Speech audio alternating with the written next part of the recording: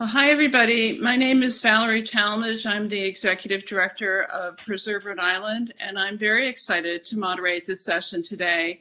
We have an unusual topic, and our panelists bring a really unique perspective to the world of historic preservation. So I hope we're going to have a really fun and enjoyable conversation. As a basic tenet of historic preservation is that places will be preserved when they are used. So finding a productive use is the #1 problem to address to get a building on a sustainable pathway towards preservation. And there's a kind of codicil to that tenet, which is that ownership by municipalities is far from being a preservation sinecure. It's very hard for the needs of old buildings to compete with other town and city priorities. And it's very easy for local governments to put off, defer, delay, and ignore building needs, particularly when those buildings are vacant or underutilized. And that creates a cycle of deferring maintenance and disinvestment, which is really troublesome for long-term preservation. Today, we're going to talk about two mid-18th century buildings, both owned by municipalities, one in Smithfield and the other in Providence. Both suffered from neglect and vacancy, and both conceived of curator programs as a paradigm for stewardship. Today, we're using the word curator to mean a special kind of tenant, where tenant's rent is either reduced or paid in kind by curators' sweat equity. So curators conduct specified rehabilitation projects or lead public programs, and in exchange, they live for free or at a reduced rent in the historic building. In our two examples today, curatorship has sparked a preservation turnaround, which is demonstrated both by physical investments in historic buildings and programs that enliven historic places. And so now these historic buildings are really important contributors to their communities. So we only have 50 minutes today, and we'll have two presentations. I'm going to give both presenters the hook after 15 minutes. So we'll have time for questions at the end. Now you as the audience can see the panelists, but the panelists cannot see you. So if you wave your hand, we won't know it. So please put your questions in the Q&A box, and we'll try to get all the questions at the end. We also want to get right into the subject matter, so I'm going to be very brief on introductions. I don't mean to slight our presenters, but there is speaker biographical information available in the conference materials, and you're going to meet them soon enough. But to start us off, I do want to say to Garza, Brad, and Hannah, thank you so much for being curators and for taking care of two of Rhode Island's great historic buildings. Curatorships are pretty new in Rhode Island, and you have been trailblazers, and you probably have the bruises to show it. So we're eager to hear about your experience. So I'm going to start by asking Brad Oza and Hannah Martin to describe Revive the Roots' multi-year adventure as the curators of Mary Mowry House in Smithfield. And just to start, this curatorship is a project that Preserve Rhode Island created with the Smithfield Municipal Land Trust. So let me start with a very personal shout out to Revive the Roots for making this curatorship a success, sort of proof of concept that this really does work, and thanks to your hard work. So Brad and Hannah. Thank you, Valerie, and we certainly couldn't have done this without you or Preserve Rhode Island. Hi, everyone. Thank you so much for joining us today. My name's Hannah. I'm Bradford Oza. And we're here to tell you a little bit about our experience curating the Mary Mowry House here in Smithfield, Rhode Island. So as you can see, this year marks our 10th year of operation. And if you roll back to 2011, you have, a group of young individuals that were faced with a lot of different issues of our time, from climate change to land security, economic security, and community resilience. We knew that we had to do something. So we reached out to the Land Trust, who manage, quite a few acres that was donated originally by Mary Mowry. they decided that they couldn't just lease it to a handful of kids, so we had to incorporate, and thus Revive the Roots was born.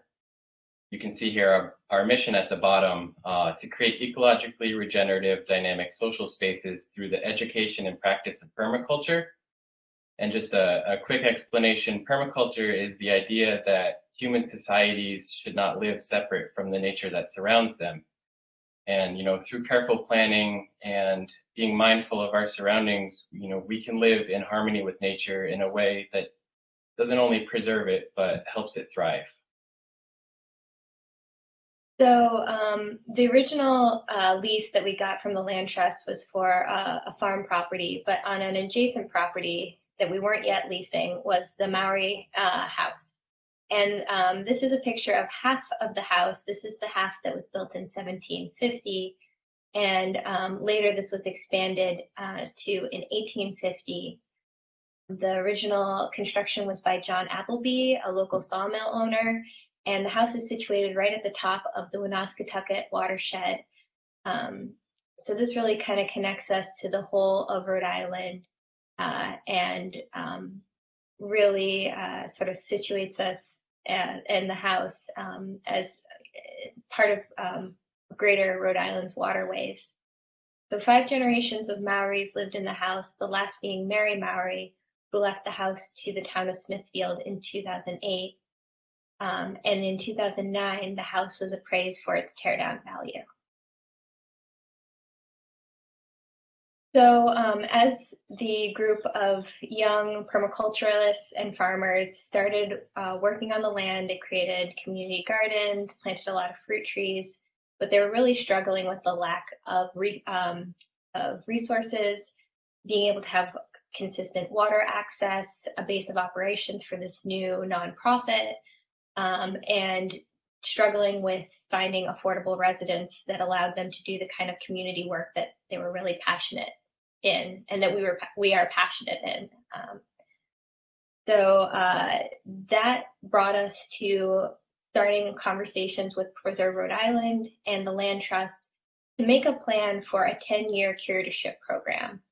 The initial work for this curatorship program included doing exterior window renovation, interior restoration, repainting the outside, and then rebuilding the 19th century porch. This work plan has gone through some adjustments over the years, but in total it was a little under $200,000 in the form of sweat equity and material costs that would have been spent over the course of the 10-year initial program.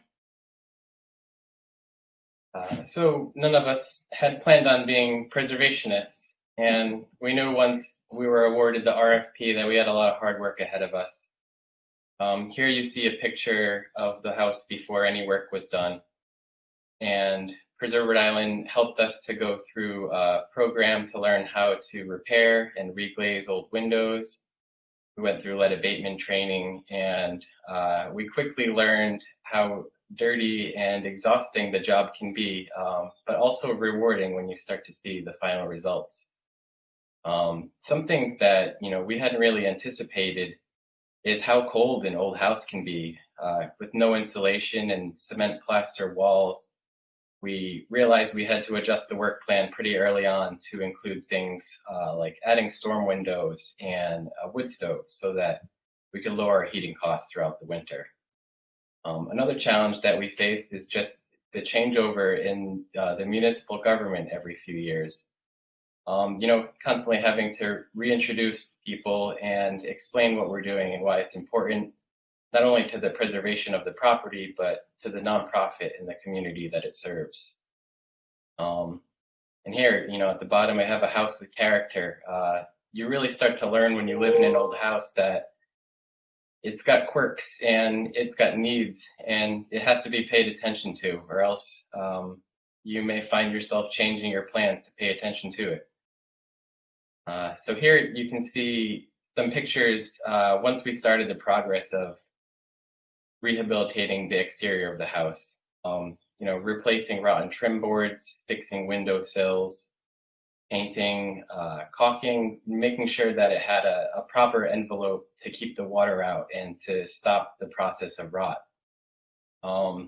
You know, we have a picture here of a clearly enthusiastic curator, head to toe in protective gear. And one way that we were able to get through this early on is by listening to motivational speakers while we worked. A lot of Les Brown and some Zig Ziglar and a few others, just to keep us going. You know, we had this vision, this idea, and we knew that the rehabilitation of the house was part of that, and so we stuck with our plan.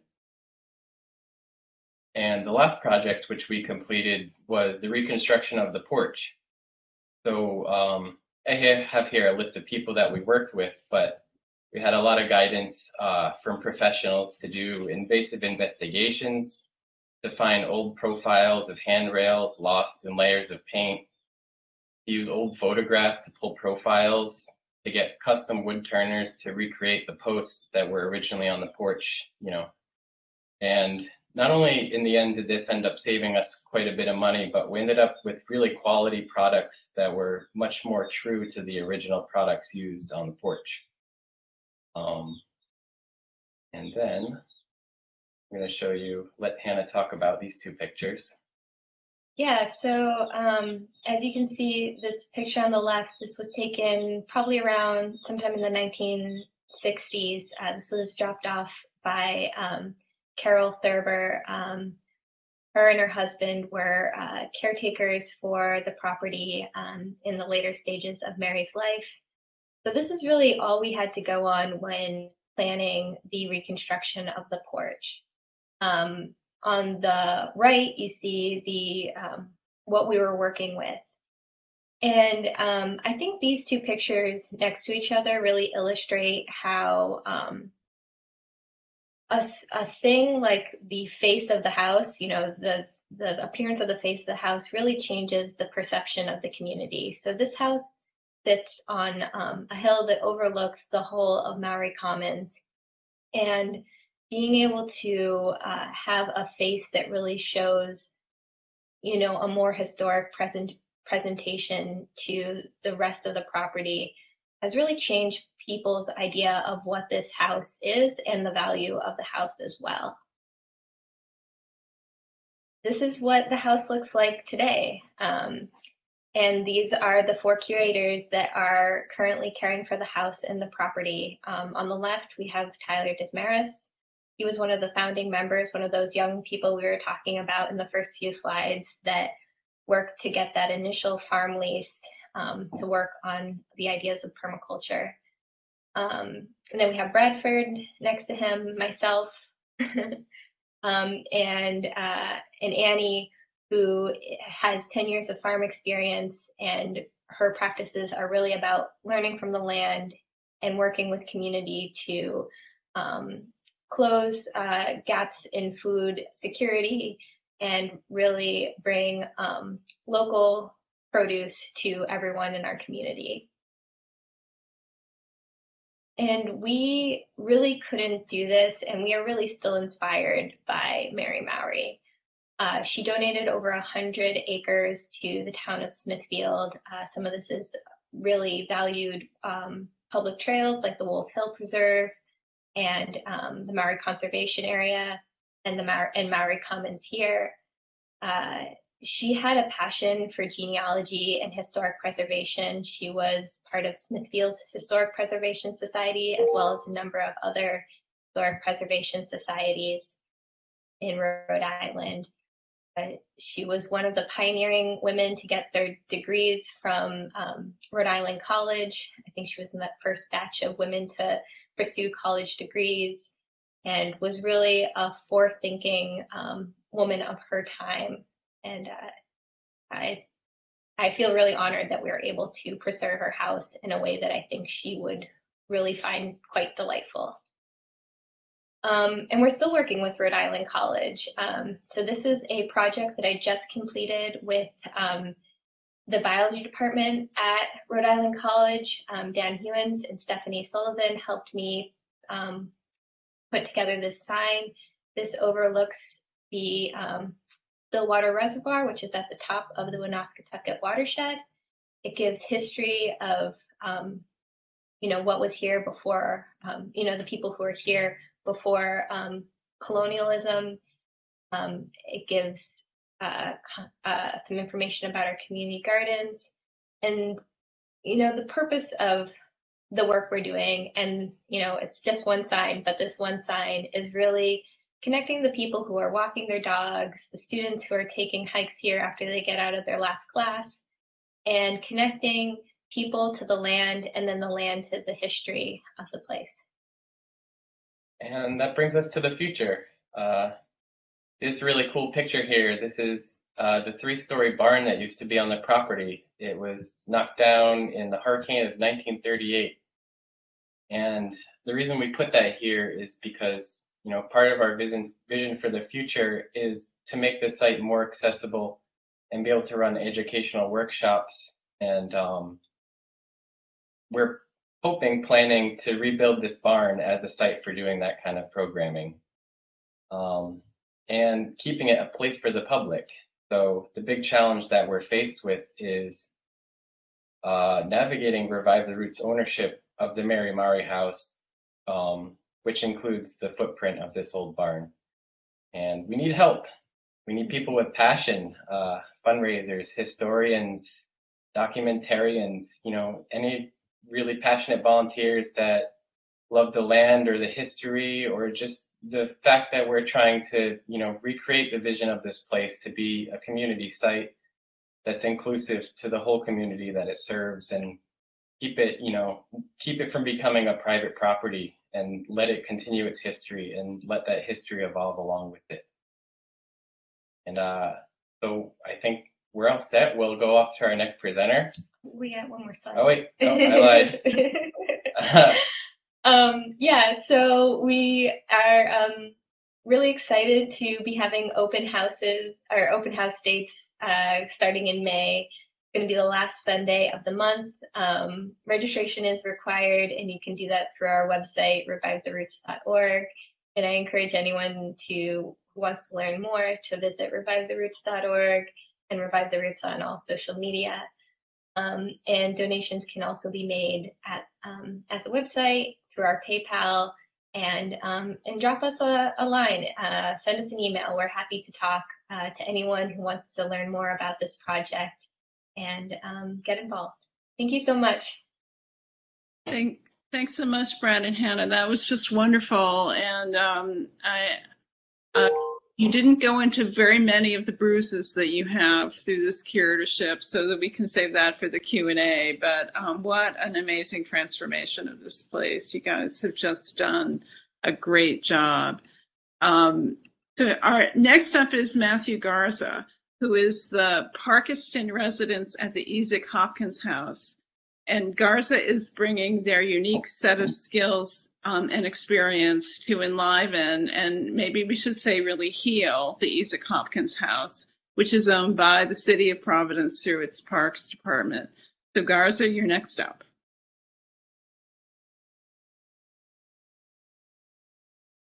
Thank you so much. Thank you to the Rhode Island Historical Preservation and Heritage Commission for holding space for this conversation today. Thank you, Valerie, for moderating. And thank you, Mowry House, for sharing about your work with me today and with us today. As Valerie said, my name is Matt Garza, and I am one of 2 Parkiston residents with the Providence Parks Department and the Department of Art, Culture, and Tourism. Today, I'll be sharing about our first year living and working in the Esek Hopkins House and Park. And I'll also be sharing more about our current historical intervention project in development, the historical fantasy of Esek Hopkins. First, I'd like to invite everyone to take 3 breaths with me. I'll invite you to close your eyes and place your hands over your heart so you can feel your heart beating. Maybe give your shoulders a few rolls.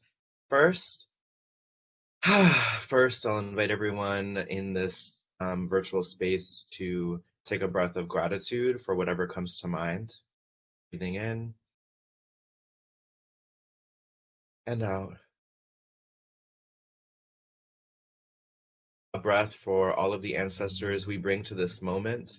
May we learn from their stories, told and untold. Breathing in and out.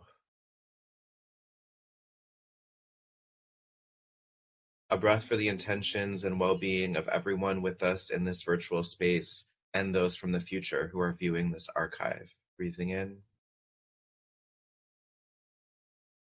and out. Thank you. Before I share more about our first year in the Esek Hopkins House and Park, I would like to, oh, this is how it's going to go. I see. I would like to honor my grandparents, Agosta Vera Garcia, artist and healer, Jose Garcia, educator and activist, Remigio Garza, earthworker, healer, and community organizer, and Ramona Figueroa Garza, artist, educator, and healer. I want to honor my indigenous and Tejano ancestors of the US-Mexican border who imagined my existence and fought against colonization again and again and again and again.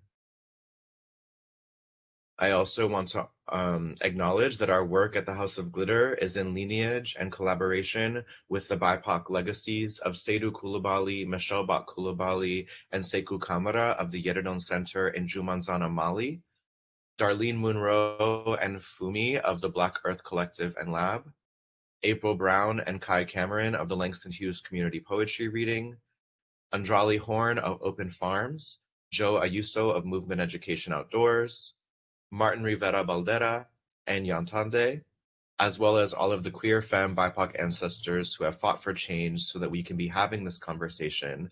None of us would be in this work together without their courage, wisdom, and magic.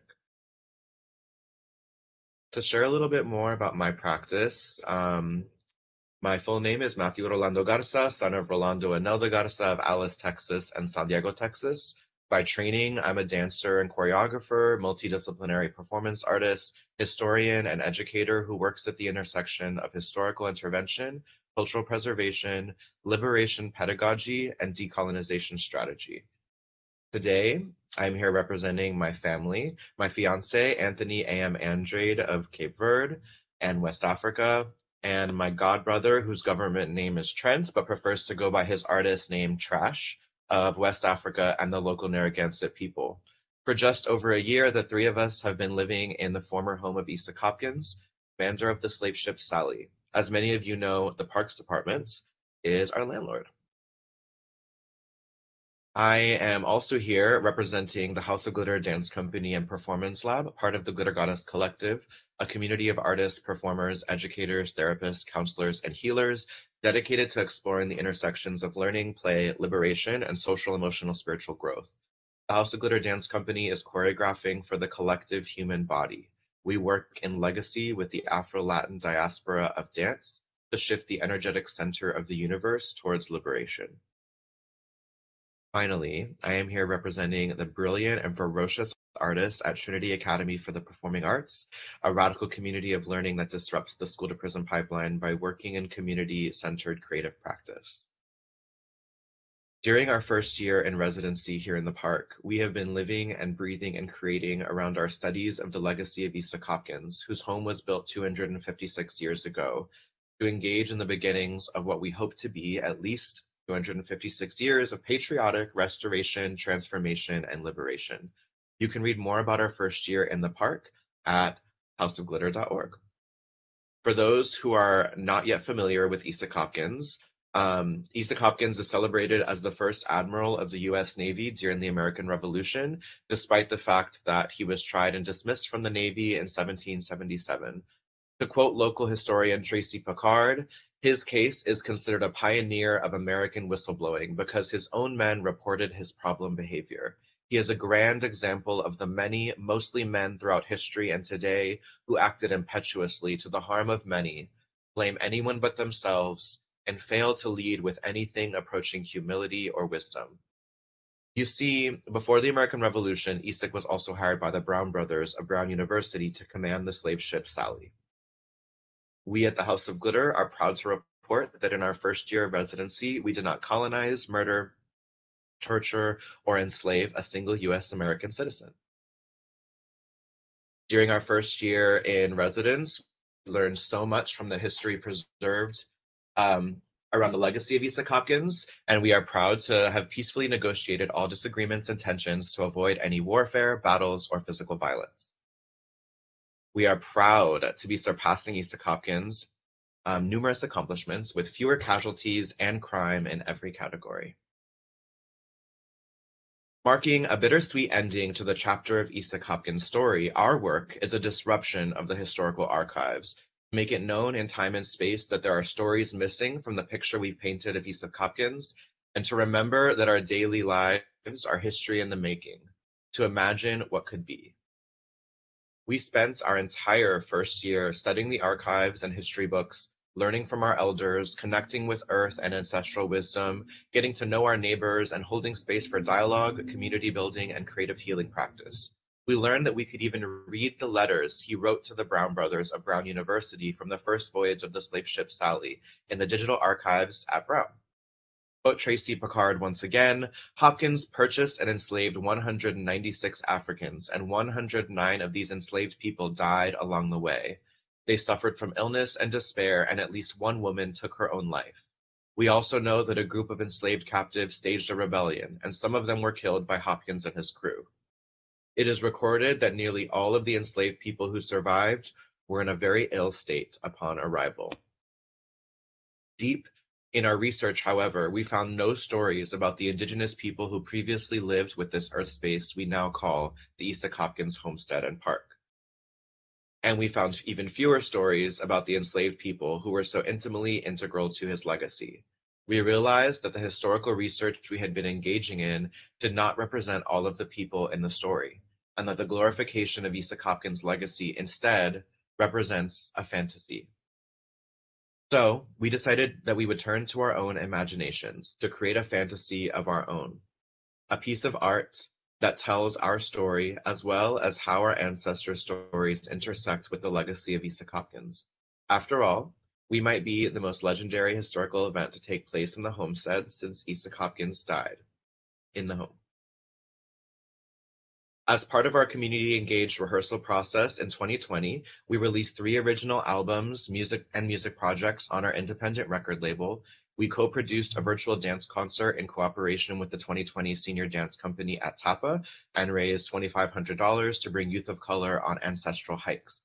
We coordinated mutual aid of over $12,000 in direct COVID-19 relief and created youth, elder, and community stipends for community service and other community healing programming. We also distributed teas, herbs, farm produce, and groceries to our neighborhood and our community. Because COVID did not allow us to manifest, Because COVID did not allow us to manifest our vision for indoor community programming and performances and gallery shows, we launched the Liberation Garden, an outdoor community earth space for intergenerational art making, teaching and learning, and environmental justice organizing, cooperatively run and maintained by us, our neighborhood, and local youth and environmental justice organizations. We designed and facilitated our original virtual and physically distant outdoor curriculum and programming in decolonization, yoga, mindfulness, and Afro-Latinx diasporic dance, culture, and history for local public schools, after-school programming, and other local justice and advocacy organizations. We also taught over 200 free and donation-based community yoga, meditation, and dance classes, both virtually and physically distant, for over 12,000 participants, and continued our 7th year of free weekly community yoga and meditation offerings virtually. We co-hosted Pronk's first physically distant and first 100% BIPOC run festival, the 13th annual Pronk Fest, featuring 100% BIPOC art and activism to pour over $30,000 into our community of local BIPOC elders, youth, artists, and community organizations. As part of the Pronk 2020 festival, we hosted an outdoor youth protest, open mic, and BIPOC poetry slam heritage picnic. We choreographed a climate justice march from the former home of Esek Hopkins through the Chad Brown projects to the State House and to local activist murals downtown. And we hosted a private indigenous ritual and blessing for the house and earth space. We also hosted a public community altar and performance and restoration ritual to invite BIPOC community elders to reimagine our collective relationship with the space, to heal the space into a community space, and to bless our collective process of reclamation. For us, our research is synonymous with our creative process, which is synonymous with our work in the community. Our project, The Historical Fantasy of Esek Hopkins, will be the culmination of our 2 years of research in the Esek Hopkins Homestead and Park. In addition to sharing the stories, cultures, and creative magic of our community, this project shares a fantasy that we have created to imagine the missing stories from the legacy of Esek Hopkins, to imagine what life would be like today if colonization or slavery never happened, and to rehearse for a world that centers healing, care, and community. In fact, even though we spent so much time reading and hearing Hopkins' name, the story we couldn't stop thinking about was the story of the woman who hung herself on the first voyage of the slave ship Sally. Inspired by our research with one of our collaborators, local artist Jarrett Key, whose work is pictured here, we decided to ask ourselves, what if we imagined just one single Black person as a fully realized human, with a story, a family, emotions, someone who could scream, cry, and shout? You see, all we know about her from our research thus far is that she was identified to be a woman, that she was Black, and that she was recorded to have hung herself on the first voyage of the slave ship Sally. Once we started to begin this process of empathizing with one single person, we realized that we knew so much more than that. We also know where Esek Hopkins sailed to, so we can believe that she was from West Africa. We can believe that she was probably going about her business, maybe going to school, praying, farming, selling handmade goods in the market, singing, dancing, or taking care of her family, as our studies of West African people during that time were known to do. We can believe that she was brought to a castle on the Cape Coast, kidnapped by indentured servants from neighboring villages. We can believe that she was separated from her family forever, tortured, beaten, and starved in a single white stone room where we can still see the red blood stains lining the space today. We can believe that most of the people in that room died, surrounded by urine, fecal matter, vomit, afterbirth, blood, and menstruation. We also know that she survived that room. We know that she was put on the slave ship Sally. We know that she is remembered as an individual in the archives, and we know this because she is listed on the inventory list, next to bottles of rum and rope. Unlike those on Sally who died from the known torture of these voyages, those suppressed with violence, this woman hung herself, alone or perhaps with help. By nature of this choice, Esek Hopkins and his men had to carry her body as an individual. They had to deliberately throw her individual human body into the Atlantic Ocean. Did they look her in the eyes too? Even still, we found ourselves searching for missing pieces of the story. The archives were not enough to do justice to this woman. So, we have imagined and created the historical fantasy of Esek Hopkins, a multimedia dance concert, album, film, curriculum, coloring book, graphic novel, and community demonstration. The historical fantasy of Esek Hopkins begins with the story of this woman, her life, and the legacy that she birthed on the first voyage of the slave ship Sally. We believe we are carrying on this legacy to refuse complicity, to refuse oppression, to refuse silence. We plan to premiere a workshop of this project in cooperation with PVD Fest 2021, and this summer we will also be bringing our piece on a workshop tour to Dominican Republic and Mali in West Africa.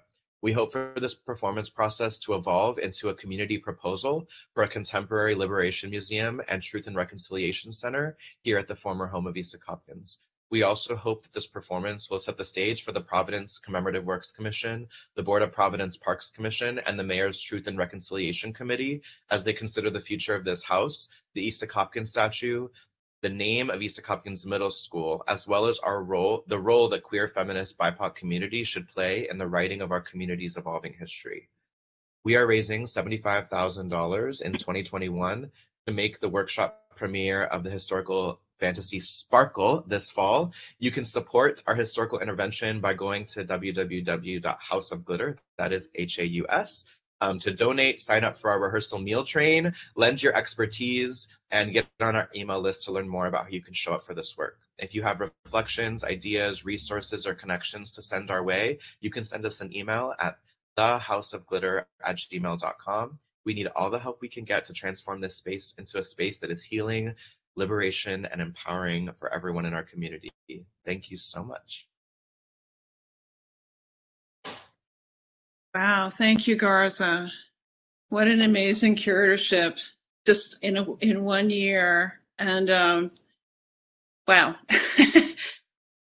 We now have time for a panel discussion and some questions. So audience members, please get your questions going in the Q&A. And I think we have some to start off with.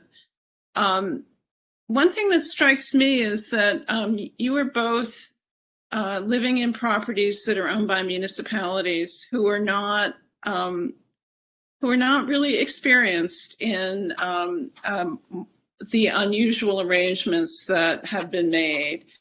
And I wonder if you would peel back the curtain a bit about what it's like to be a curator tenant in a building owned by a municipality. Where's the rub? What should we watch out for in other potential curatorships? Anyone want to take that question on? I'll say a couple things. Wait. First, do we say what stays in the session stays in the session? Yeah, right. I think one of the big things that doesn't really get talked about is the emotional weight and the emotional work and burden that gets carried along with this all. You have a vision for a space that a whole community is putting a lot of love into, and not off the bat having long-term security in it.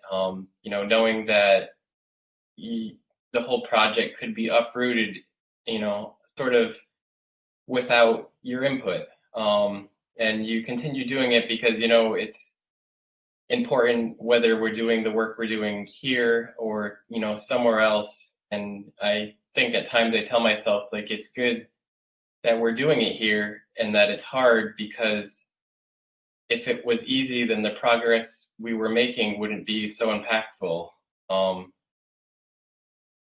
You want to add something, Garza? Yeah, I mean, I'm getting emotional just thinking about just how heavy the last year has been for me and for my family.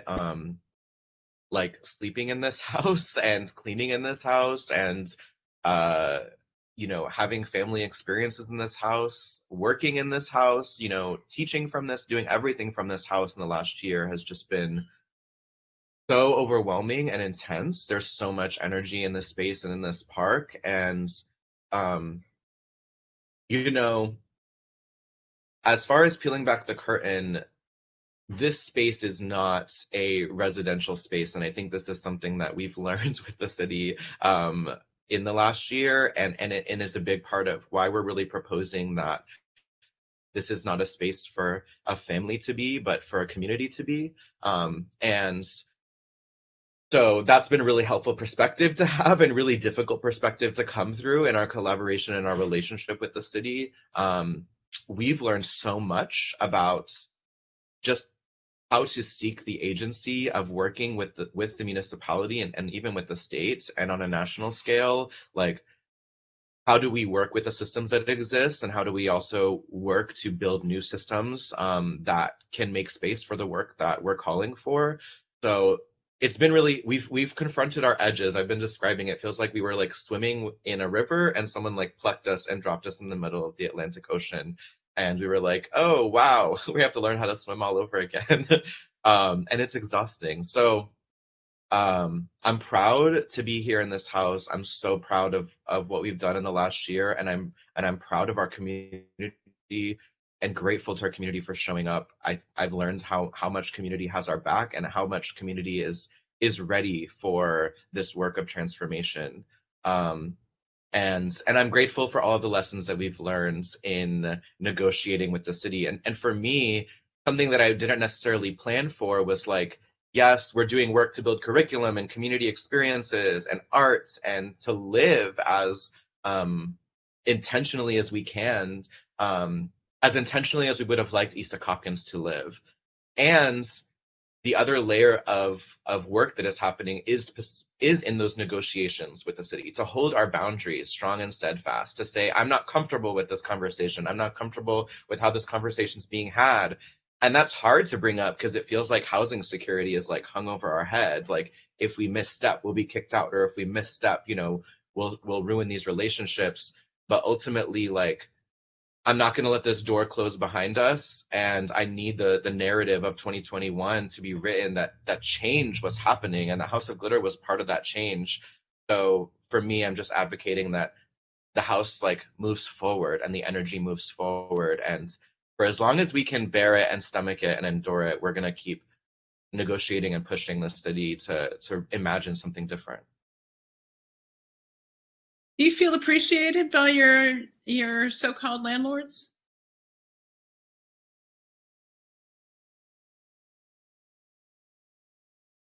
I guess not. You want to take that first? Yeah, never mind that pause. It goes back and forth. I think there's a huge willingness for the town to see this as a public asset, but I think there are forces that aren't necessarily by the elected officials that put them under a lot of pressure.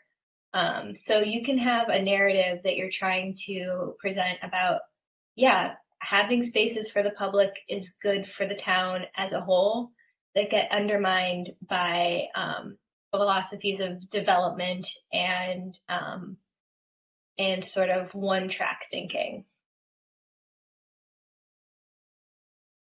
You know, our work here is kind of like both with the Parks Department and the Department of Art, Culture, and Tourism. The Department of Art, Culture, and Tourism, you know, Micah and Gina and Lizzie have held us so compassionately and gently, and have been so committed to supporting us to thrive and to be well in this experience. And Wendy has showed up with so much support from every step of the process, has been so responsive to my voice, my anger, our frustrations, and so ultimately, the answer to your question is yes.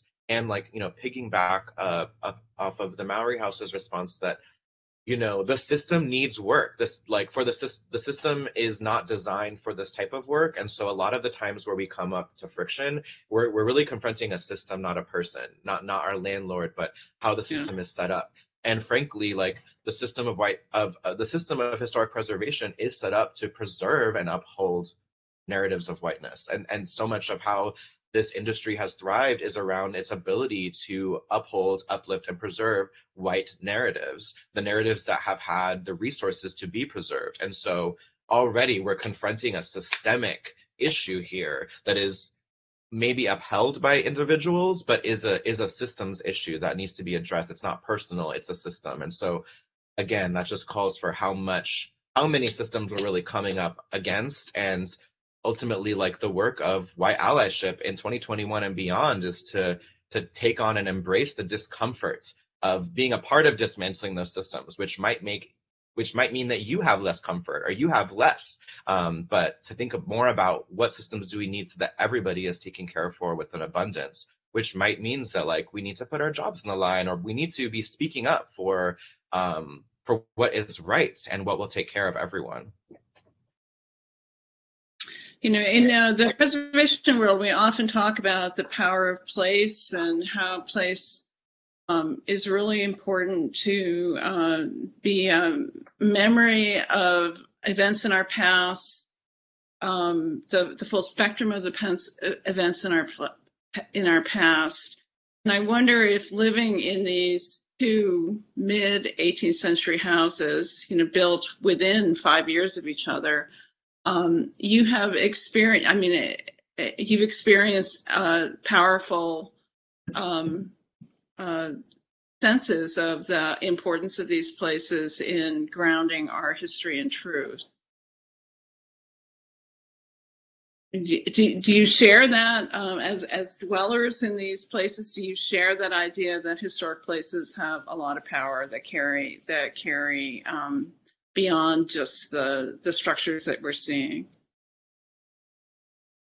Well, I know this is kind of stepping back a little bit, but something Garza said about the last thing made me think, you know, having Wendy and for us having you, Valerie, and, you know, having a few champions who are well connected and well educated about the whole system really helps to make you not feel like you're alone, especially at the times when you do feel very alone, and you know you have someone to reach out who will listen and find a way that you can help each other. And I mean, thank you, Valerie. And I know I work with Wendy. Wendy's amazing.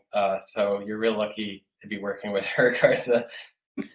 Yeah. But if you want to take out, I think, you know, our house doesn't, or the Mary Mowry house that we're living in doesn't have such a significantly dark past. I think this maybe is something that applies more to the Esek Hopkins house. Mm-hmm. I'd just like to remind everyone that we have 5 minutes left in the session. Okay, and thanks. Go ahead and after this is over, get into the attendees and you can make connections. If you'd like to speak more with Garza or Hannah and Bradford, you can make connections in there and help them with their causes more. And I guess we have 2 polls open, is that right? Or at least 1 poll is still open, maybe. And we have a couple of questions in the Q&A. One from Caitlin. How do you find that your commitment to your work was impacted by living in these spaces? Were you inspired, defeated, a little bit of both? A lot of both. A lot of both. This is like a process. I feel like broken like so often, and learning how to feel like that's a process of breaking open, and dismantling work is hard, emotional, spiritual, intellectual, physical labor. And I cannot describe the art is the best way I know how to share this, like, you know, the scale of how much it has felt to be in a space, like, for our work to suddenly matter more because of its proximity to whiteness was an experience in itself. For people to care about our work in a different way simply because of our proximity to whiteness was fascinating to experience. And then, you know,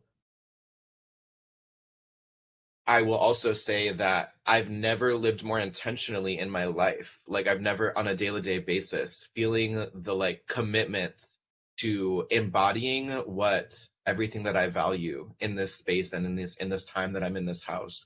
Like, I'm so committed to disrupting like the way of living that Esek Hopkins left us, and that's like a beautiful pressure to feel, and it's full of a lot of toxic confrontation, and, you know, disruption work is messy, and you know, my experiences as a queer person of color like come up, of course, in my family, with my partner in the House of Glitter. So, you know, it's been a beautiful and an experience of breaking open over and over again that I hope to move out of this house and always be connected to it, always work in it. And I know like that there's going to be a new spaciousness in that moment where we're going to create a new space that does not have this cloud hanging over it as well. to lay our heads. That's great.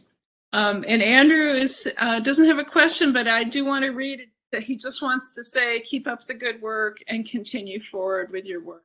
So I think you have a lot of fans in the historic preservation world, grateful for what you're doing to protect these places, for exposing the stories of our past in ways that really make and then making the historic buildings really part of the community, so that we have it's not an arts culture, it's a true culture about the real experience of being Rhode Islanders from the very beginning of human occupation in this area. Do you guys want to add any last minutes? I think we have 1 more minute left.